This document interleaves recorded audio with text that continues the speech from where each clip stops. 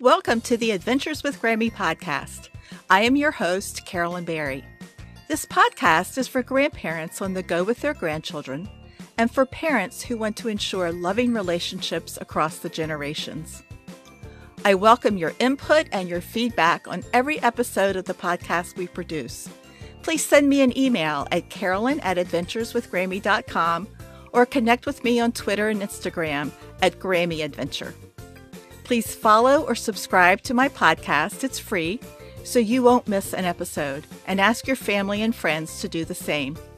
You can subscribe to the monthly newsletter by visiting my website, adventureswithgrammy.com, and clicking the newsletter sign-up link.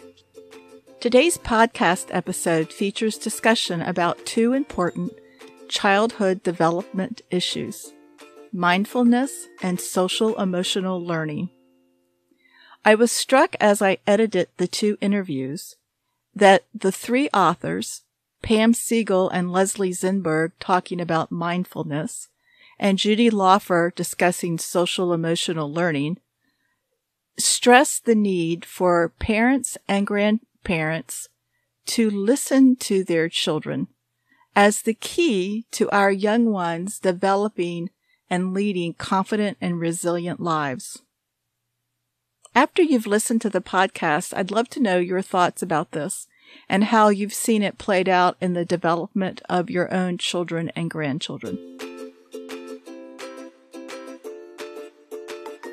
Pam Siegel and Leslie Zinberg co-authored the book Grandparenting, Renew, Relive, Rejoice: 52 Ways to Mindfully Grow and Connect with Your Grandchildren. Pam is a licensed marriage family therapist in private practice in California. She also is a certified mindfulness therapist and implements meditation and other mindfulness tools to help her clients. Leslie Zinberg has a degree in elementary education and has co-written 2 books about parenting. She also is the co-founder of Grandparents Link. Welcome, Pam, and welcome, Leslie. Let's begin our discussion by telling listeners exactly what mindfulness is.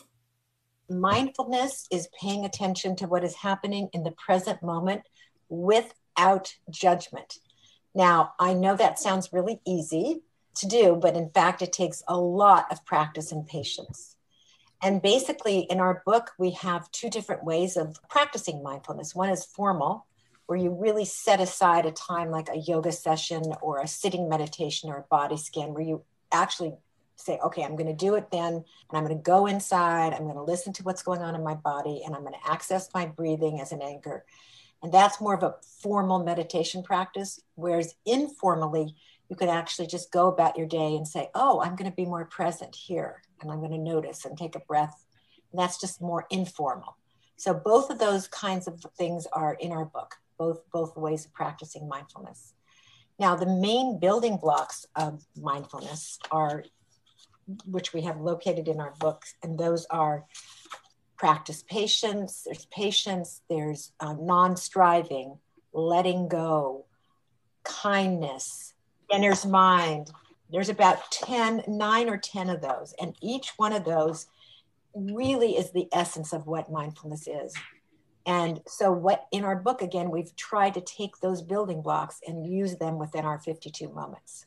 Before we actually dig into the book, I'd like to discuss how mindfulness has impacted each of you personally. Pam, you wrote that when you were raising your children, you multitasked a lot, but now that you are a grandmother and you teach your patients in your psychotherapy practice mindfulness, it's impacted your life too. So I would imagine the book is one outcome of it, but how else? It really has changed my whole life. I mean, I started practicing mindfulness and taking workshops and learning and became certified about 15 years ago, more like 17 years ago. And it has really taught me that it's not how much you can get done. It's how each individual thing, how present you are with that. So it's really all of it. The mindfulness, the yoga, everything has really calmed my nervous system. It's helped me be more present in life. I'm not perfect by any means, and I don't think there is such thing as being mindful all the time. When I'm not being mindful, I'm so much more aware of it. Whereas before the training, I had no idea. I didn't even know what mindfulness was. I didn't even get the idea to actually be present. I mean, that was like a foreign concept. Definitely impacted me. What do you think, Leslie? I knew about mindfulness, but really our whole book came about because I have a website called Grandparents Link.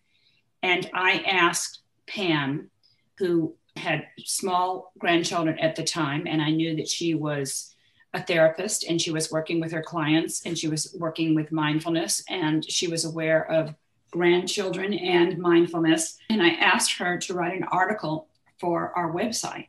And that article was so successful and we got such a great response from it that we decided maybe there was something here and decided to write this book. Now, the book took us a long time to write because we only met once a week because we each have, she works, I work, and we would meet on Fridays. And what happened is that we would practice the mindfulness as we were writing. And it became so strong and so appealing to me that I was learning. And each time we were working together, it's like we were having a session because we were talking about our kids, we were talking about our grandkids, and how to be mindful with our kids and our grandkids. The things that were successful, the ways that weren't successful, how could I do this differently with my grandkids? How could I do this differently with my children? And what this has done has made us think differently. I mean, for me in particular, I meditate now, which I didn't do before. If I don't meditate at least once a day, you really probably don't want to talk to me because it slows me down. And what this has done is that it teaches you to do one thing at a time. Now, we all can't always do that. We're not always great, but if you can pause or if you can breathe and do one thing at a time, or if you can pause and breathe before you answer a question or before you say something, especially if you are saying something that you're not sure how it's going to be taken, you have to really think about what you're saying. And that's been a big deal to us. And it's been wonderful to practice with the grandchildren. Because when there is a meltdown with our grandkids, we do have some tools. And that's what this book is all about, is to help us with our grandkids and provide a toolbox for grandparents. Exactly right. We reinforced it as we worked on this book. And even now, just doing the talks like this, or just even thinking about our life, we really try to, I mean, I know I do, and I know Leslie does, is to just bring it into life, into our everyday life.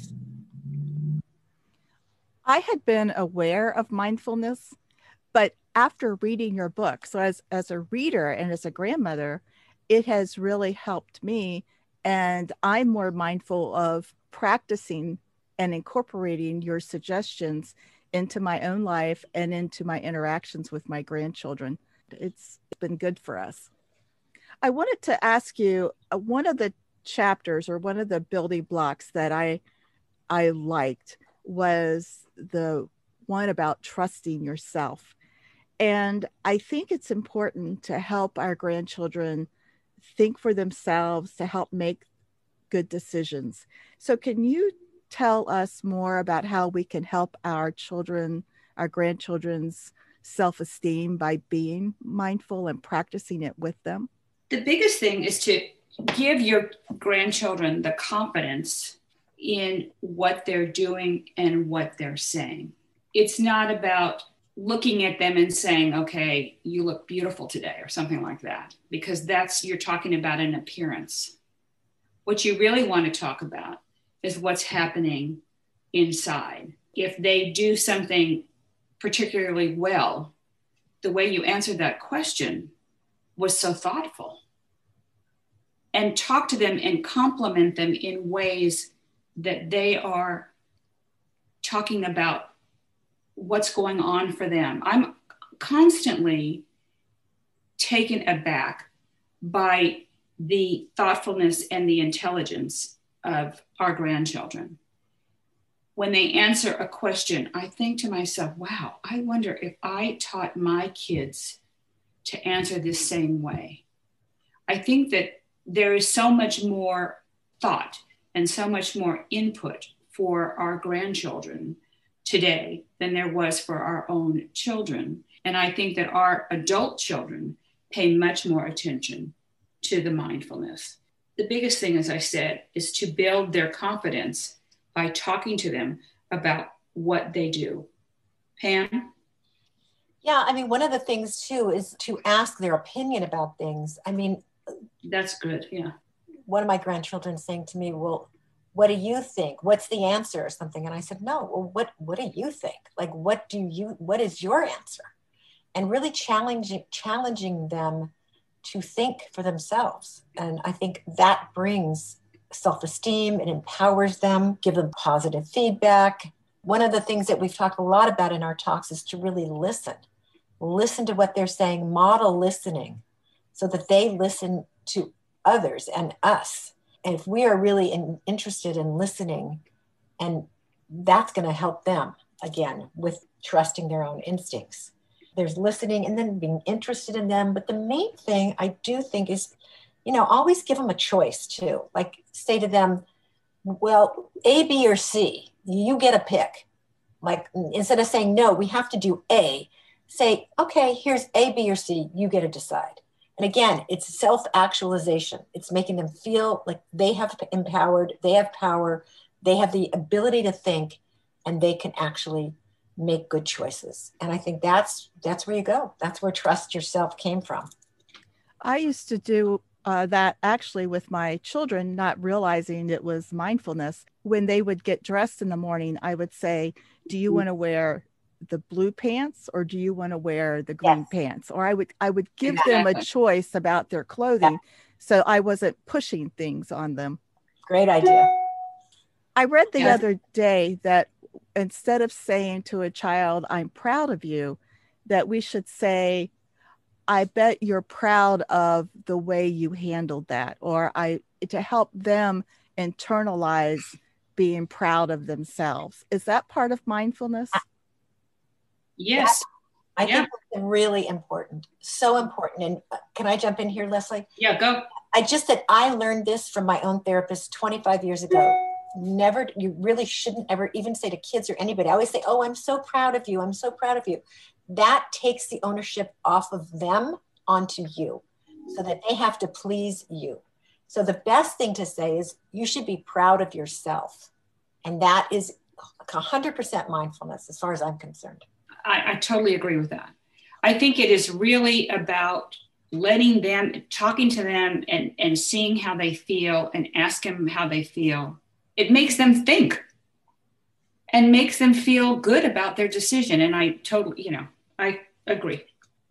I spent the past week with my younger son and his children. We were snowboarding. I was watching the baby. They were snowboarding. And I had just read that advice. And so when the kids would come back, I would ask them what new skill they had learned. And they would tell me. And the one thing that I would make sure I said back to them was, I bet you are so proud of yourself for mastering, whatever skill they told me they had learned.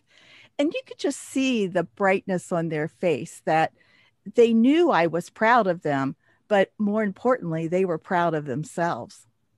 Exactly. Yeah, I always tell my grandkids to pat themselves on the back. I say, take your hand and pat yourself on the back because look what you just did. Oh, that's cool. They kind of laugh at that, but they do it all the time. And that leads me into curiosity, which you said is another one of the building blocks. Can you talk to us more about that? Well, I think when you're talking about curiosity, we're talking about curiosity also for ourselves, because if you are curious, then you are interested and you can ask them the questions, because it's about who are they? Who are these kids? Because asking a big question like, how was your day today? Doesn't give them, it's too wide. You have to be more specific. But if you are curious and you are insightful and you are asking them, tell me about what happened in PE today. Or I know you had a science class today. Tell me what happened in science today. Or if you know what is going on, for example, I have a grandson who is totally into guitar now. So we will talk about the songs that he's working on. And why did you pick that particular song? Why did you decide that you wanted to work on that particular song? Well, this particular artist is my favorite artist, and I wanted to work on that. And what happens with that is that you are showing you're curious about what he or she is doing. And then they are in turn, they're asking you, but they're also curious about you. But curiosity means just looking around and being happy with what's going on in the world around you. I mean, happy is a big word, so maybe I shouldn't say happy. But let's say you're going out on a walk. The curiosity can work on the walk.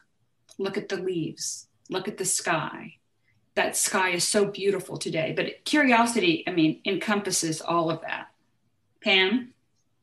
Yeah, and what's coming up for me of all that what Leslie said, but sometimes as my grandchildren get older, I see, they really definitely change.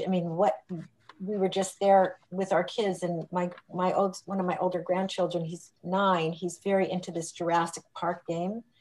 And he is so, trying to explain it to me and what's going on. And I realize, I can't put what I'm curious about. I tried, and I did a lot when they were younger, and exposing them to a lot of different things. And I will continue to do that, like plays and music and theater. But my own curiosity has to also go to what new things that they're learning. And I realized, I tried really hard to sit with him and have him explain to me this Jurassic Park game, which was so intricate, and you make this and that. And I was like, whoa. But again, I could be blasé and not even show any interest. And I feel like that I want to be curious. I want to model curiosity. I'm curious in what he's doing. And as he matures and grows, I'm sure he will be even more curious about the things that I'm doing. So it's really, it's an interesting concept. And everything that Leslie said is right. Just stimulate discussion, talk about different things, look around. There's so many different things that we can be curious about in this world right now, for sure. It gets more difficult as the children age when you have so many different personalities and interests. How do you stay on top of all of them? Like I have 6 grandchildren. The youngest is just turned a year old. So it's not quite so difficult for me yet, but I can imagine as they grow older, it will become a little more complicated. I totally agree with that. I have a granddaughter who's 12, almost 13. And I see this, she's become a young woman. And you see the difference and the discussions are different. And what she studies is so advanced. It's important to keep up with them. I play games with both my grandkids that are difficult, like a game called Roblox or another one called Brawl Stars. Ridiculous things, but I do that in order to be on their level and to encourage our relationship. But I think it's a whole different thing. And you really have to see what your grandkids are interested in, because that's what they're going to talk to you about. So whatever it is, I find it, when they spend the night here now, it's different. We used to play, a couple silly little games, but now we get into serious games and the conversations. That's what's so great about playing games, I think, because if you can play a game and we talk about intention in our book. Intention being, okay, how do I want to play this game with my grandchildren? I don't want them to be talking about winning, because it's not really about winning. It's about playing the game.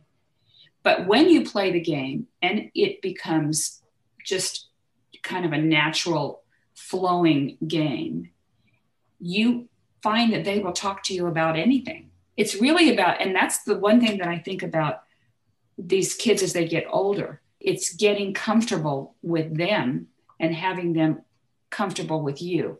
And I see that with my older granddaughter, where it takes her a little bit of time to kind of get comfortable. I mean, I see her walk into my house and the first 5 or 10 minutes are okay. And then she gets more comfortable and I get more comfortable. And then everything kind of flows, flows well. And when you're doing something on Zoom with these older kids, you really do have to, especially now because not everybody gets to see their grandkids, you really need to find out, again, what interests them and go from there. Pam? Each child, as they get it, they change and their ages grow. And I have 5, ranging from almost 4 to 10. And it's the same thing. Each one of them is very unique. My one granddaughter I have one granddaughter and 4 grandsons. And there's similarities and a lot of differences in each one. You can't compare, of course, and they're each very unique and different. And you have to sort of be attuned to all of their needs and which one likes this and which one likes that. And I think actually in some ways, as they get older, some of this might be even easier. I mean, I know that they get definitely more into their friends and they get more into their things that they like to do. Like Leslie said, you can have these very interesting conversations. It's more like talking to a friend or an adult in some ways. So yeah, I think it's really important for us as grandparents to really treat each one individually for their strengths and weaknesses and not compare. I can add one more thing. I was with my granddaughter the other day, and she now can sit in the front seat, which to her is a very big deal because she feels very grown up sitting in the front seat. And I see that she wants to assist me. If somebody calls or if we need directions, or although she always helped me with directions, even in the back seat, and so does my grandson. But I find that she takes on the role of being much more adult-like and loves sitting in the front and loves assisting and feeling very empowered. And that's what's pretty wonderful, is if you can add that and give them the responsibility, because they enjoy that as they're getting older.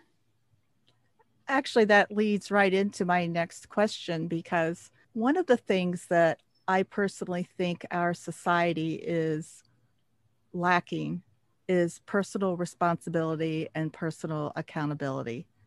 And with mindfulness and teaching our young grandchildren to be mindful of their actions and to accept responsibility, I think that will help our society as our youngsters age. I'm going to answer this quickly and then I'm going to give it to Pam. I think that one of the things that has happened with the homeschooling is that hopefully, in most families, these kids have learned to be responsible about their work and about what they're doing. I think this has empowered them because they've had to get organized. Now, I see this with my grandkids. They are very together about their schooling. And what they do, they're so organized.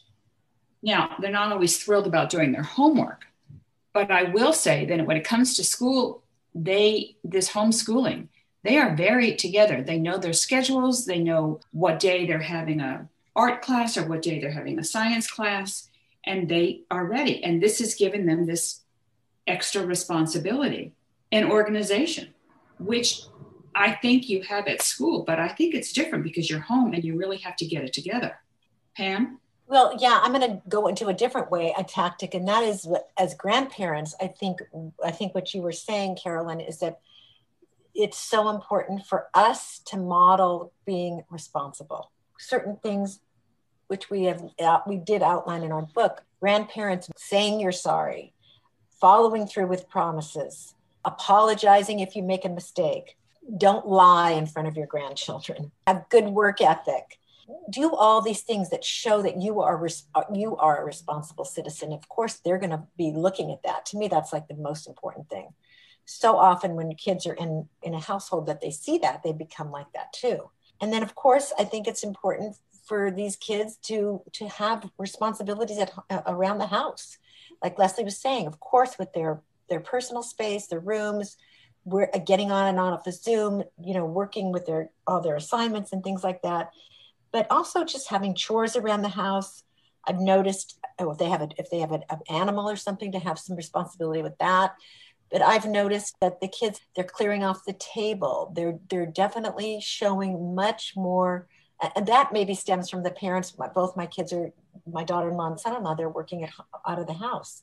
So now they're home around a lot more, and everybody has to do their share. They have to clear the table from the things they eat. They have to fix their room up. So I just think we can be responsible ourselves, work on mindfulness, and that's being mindful as grandparents to say, okay, I'm going to show this to my grandkids. And then, of course, having them have some responsibilities as well in the house. If our listeners want to learn more, how can they contact you and how can they buy your book?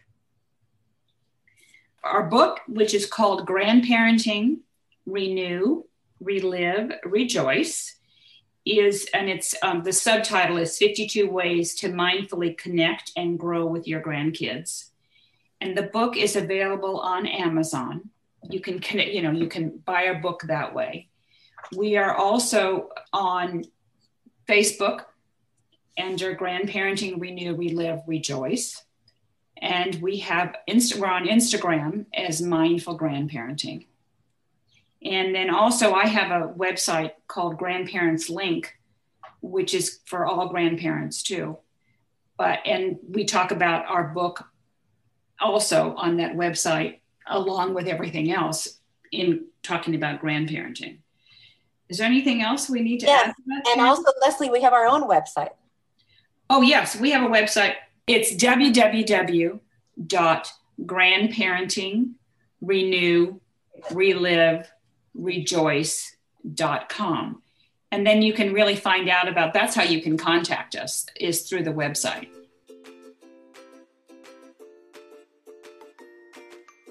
Judy Laufer is the author of several children's books and 2 young adult books. She draws on her life's experiences and those of her family to show us the importance of resilience and the power of a positive attitude. Set against the backdrop of the horrors of the German Holocaust and the 1956 Hungarian Revolution are the 2 young adult titles she's written, Choices and Hidden Pearl. Her picture books remind us of the necessity of helping our children and grandchildren to develop a healthy interpersonal skill set known as social emotional learning. When you meet Judy, you will find that she was born in Hungary, but because of the revolution, had to flee her country with her family. I was born in Budapest, Hungary, and my parents, who were Holocaust survivors, went back to Hungary because that's the only place that's where they grew up. And they thought everything was over. And within a decade, Russia had taken over Hungary. The Russians had moved in and everybody was fleeing again because they didn't want to live under communism. There was a lot of anti-Semitism at the time again. And so for my parents and other people who were survivors, saw a lot of the same things that were happening years ago, and they didn't want to be caught in another Holocaust. So they escaped Hungary in 1956 during the Hungarian Revolution, along with 200,000 other people. So just to sort of get a context, it was amazing to me when I read about, did more research to understand that number of people escaped during the Hungarian Revolution. So I grew up in Canada. I grew up in Montreal, Canada. My parents tried to get into the United States, but there was a quota at the time, and we ended up in Canada. I did. I taught kindergarten for about 10, 11 years. And during that time, actually the focus of of my teaching was mostly the area of social emotional development. What I understood as I was doing my research and my studying was that kids will naturally learn. So the reading, the writing, the math, that will happen almost intrinsically if children are confident. So my goal was to create confident kids by the end of kindergarten. Though I did focus on obviously the academic part, a big area that I found very interesting was the whole social emotional, and seeing children who were very bright and who weren't functioning well because they had no confidence. Your first book is about somebody dying, and that was because your dad died and your niece was having a difficult time with it. Right, exactly. So again, turning to my experience in early childhood, when my dad passed away and my niece was about 5, so that's a kindergartner, I realized that perhaps there were some books out there that could help us. She was having a really difficult time, first grandchild, very connected to my dad. And I also was experiencing as well difficulty, obviously, with the grief issues, and thought perhaps a book would help us. So I went to the library and looked for a book. And what I found was that most of the books were about the seasons changing or a pet dying. And there was nothing at that time, and now I'm talking 30 years ago, there was nothing about a parent or grandparent certainly passing away, nothing that dealt with a person. I thought, well, there's a story here. And I decided one of the things that would be important for my niece to know, and I think for other people, is that the idea that even though the person's gone, the memories live on. So the major part of the story is that it's about losing someone, but understanding that as long as you have the memories live on forever. And the book is about a little girl. And it's funny, my husband often says that the little girl might very well be me. And that could be true, because often when we go through a grief situation, it sort of touches that child inside of everyone. Yes, it's the story of a little girl whose grandfather dies and the things that they've done together during her life. So the things she remembers that were fun, they got together. He showed her how to play chess, and they had a dog next door, and they used to look over at the dog and kind of make funny faces at the dog. And then also including some of the things that I know as an early childhood educator, and that is that children are actually very interested in the whole issue of death. They don't find it morbid at all. They find it very interesting. They're fascinated by it. As many of us, we don't know where people go, but young children will express those questions. So in the book, I also have that where the child says, well, where do they go? And what do they do up there? We deal with that. And the book is written in a rhyming text, which again is the easiest way for young children to learn to read, since they're able to visually see the rhyming word. I've actually made the rhyming words larger for that reason. And also they can hear the rhyming words. So now we're using 2 modalities for children. And is that book still available today? It is still available, and it has been one of my best-selling books. It ended up at the Washington Holocaust Museum in the museum store, which was very exciting, as my father was a survivor. So of all the places that it would end up, that was wonderful. It also was on the list of books recommended for childhood grieving nationally. And yes, it is still available through our website, on Amazon. It's actually now in its 3rd printing. That book is published, and then you write a book about children having difficulty at night sleeping. Tell us about that book. It's a funny story because it was something that happened to me. I woke up one morning and I was laughing, and my husband turned to me and he said, so you're either the most well-adjusted person or you're the craziest person. And he said, everybody has nightmares, but you, of course, have a laughmare. When I heard that, I thought, what a great idea. Wouldn't it be great if we could give children laughmares instead of nightmares? Wouldn't that make everybody's day so much better?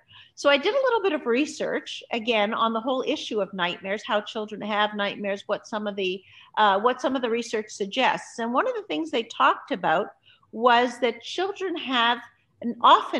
children often have nightmares because they saw or heard something scary before they went to bed. And I thought, well, if that's true, the opposite should be true. I created this wonderful, magical place called Gigglyville. And in Gigglyville, you have laugh mirrors. So you can go there at night, you can stay there all night, and you can meet these fun, crazy characters. It's a little bit of Walt Disney meets Dr. Seuss. So it's colorful Disney and it's crazy, zany characters like Dr. Seuss. And again, written in a rhyming text so that it would be easy. That's how Gigglyville came about. And it's fun just to hear from parents when they tell me that they woke up with a laugh mare and that we created that word. So the word never existed before, right? There's no such a thing as a laugh mare, but there is now. And a fun way for children to bond with both parents or grandparents or whoever is doing the reading. I like the characters' names too. Liver Lips, Smelly Feet, Purple Pudding. Those are fun names. Again, from my background, my teaching background, that really came from that. I know they love those kinds of words. They love kind of silly, funny names. It provides that extra humor. The other piece was often parents would tell me that their children have difficulty going to bed. The bedtime is often frustrating in a lot of families. And again, my feeling is if you make bedtime more fun and it's a place that you go together and do a little bit of bonding and read a story, that bedtime becomes a little bit easier to deal with, and children actually are happy if they can go to Gigglyville and they go there at nighttime. So it's a great match. We now actually have pillowcases as well from Gigglyville. People can order a pillowcase and you can put it on your child's pillow. It has the characters from Gigglyville and you can read the book and they can go to sleep on the fun pillowcase, and all of a sudden bedtime becomes fun. And that's what every child should have, a fun time going to bed. Exactly. And it is something that a lot of families battle, that whole bedtime routine. It seems to have helped. I've had great positive feedback from parents and grandparents. As an author, I'm always thrilled to hear what people thought about the story. And then you wrote a book, What's Your Birthday Wish? Tell us about that. Yes. So when Gigglyville started, I thought, well, this is a great way to deal with some difficult issues in a fun way. Again, my idea is that life is difficult and you're going to come across difficult situations, but if you can find a positive way to look at them, and if you can find a positive way to deal with them, that's helpful. So all of the books are some topic with a positive ending. The birthday book is pretty positive anyway, because having birthdays is great. But it was, again, from my background, birthdays are very important to children. Birthdays are, especially 5-year-olds, that's a big deal. So I thought, what if we use that once a year wonderful birthday wish and help children become a little less egocentric? Let's talk to them about thinking about others. Let's talk to them about the impact they can have with one wish on the world. What could they wish for that would change things in the world? So again, written in rhyme, same as the other ones. And now they met some of the characters from Last Night I Had a Laugh Mare, and some of those characters are also in this birthday book, but they now meet a new character, and the new character is called Arthur Fish. And Arthur Fish has a birthday wish. He starts off wishing for things that are what everybody else does, toys and clothes and things like that for yourself. But the story moves on to, let's look at some things we can wish for that are really big world wishes. Like, how about if we can cure all sorts of diseases? So great right now with what's happening with the virus. It's a great conversation to have. That's where the birthday wish is. And again, a way to help children in an area of social emotional development, and that would be in being less egocentric, thinking about others. And you also have 2 books for older children. I read about choices and having to make very difficult choices as a child, as a young teenager. And can you tell us about that book and how it came to be? That book is actually my family story. And we talked a little earlier about that I was born in Budapest, and that is their escape story. That's the actual how they were able to escape with two young children.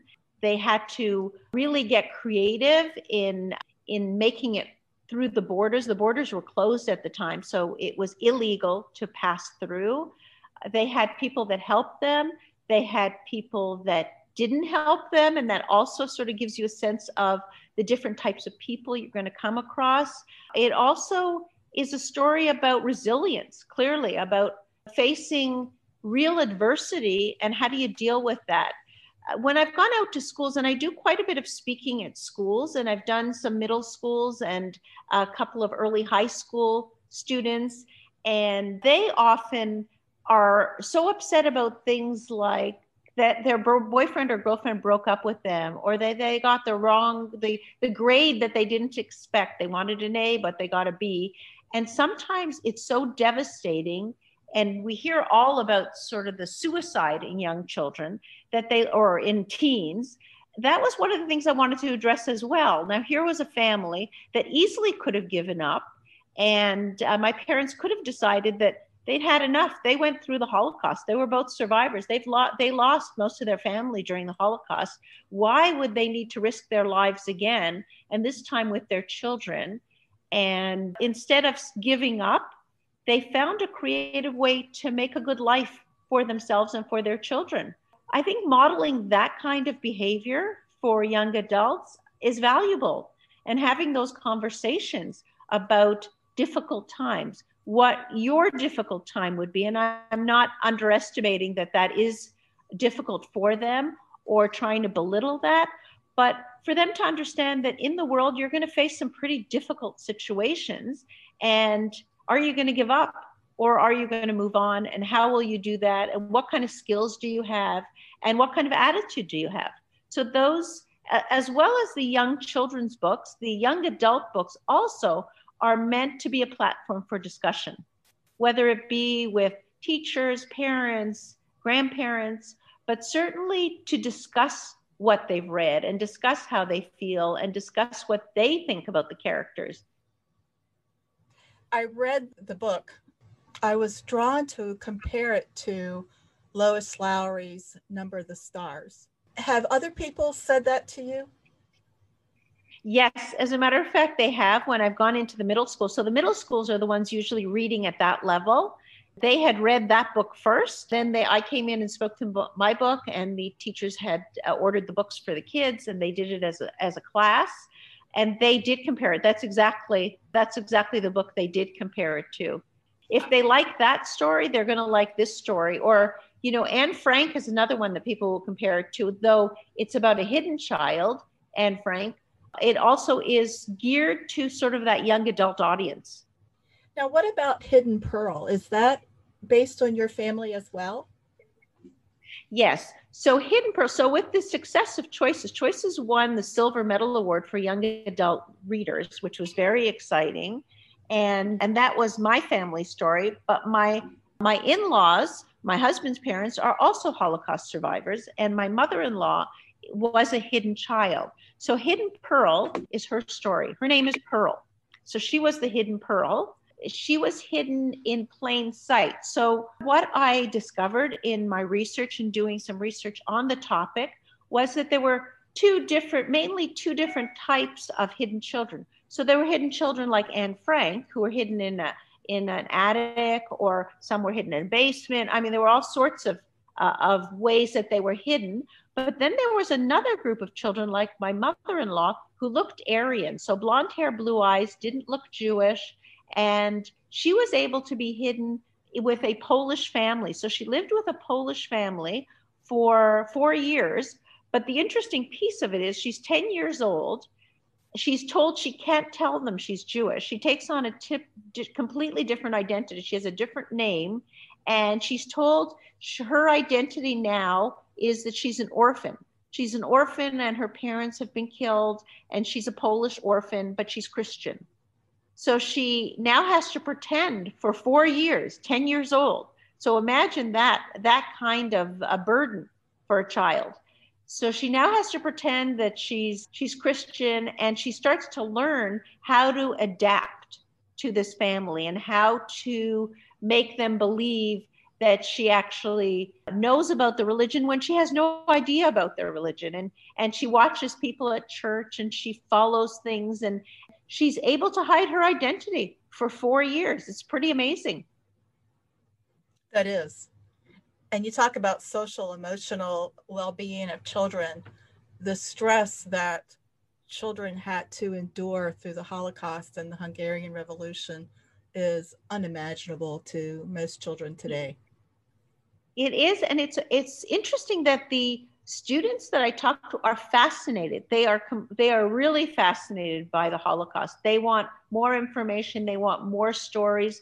They didn't know a lot about the Hungarian Revolution. So that was very interesting as well, because they didn't realize that that was a pretty major event in Europe too. It was overshadowed by the Holocaust, obviously, because that was, millions of people. They didn't know about the Hungarian Revolution, but again, fascinated by how people survived, fascinated by what all that entailed. And you're absolutely right.